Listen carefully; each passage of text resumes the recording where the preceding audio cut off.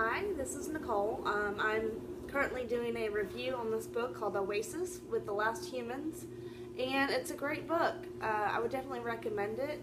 It's very edgy, very controversial. It's very in right now about the sci-fi and fantasy.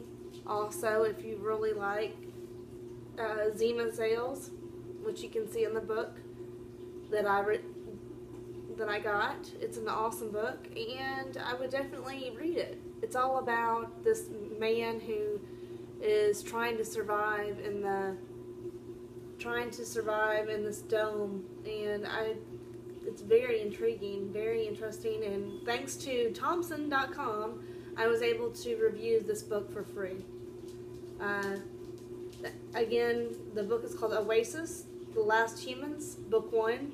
And thanks again to Thompson for letting me review the book.